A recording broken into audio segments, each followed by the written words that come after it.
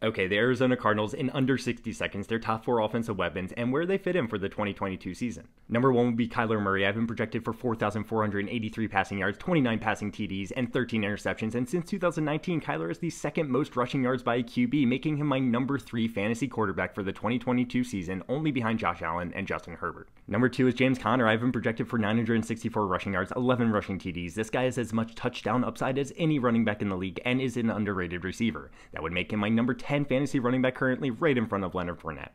Number 3 would be Marquise Brown. Yes, DeAndre Hopkins will miss 6 games, really opening the door for Hollywood Brown to start the year. I've been projected for 81 receptions, 1,049 receiving yards, and 7 TDs, making him my wide receiver 18 for fantasy behind Jalen Waddle.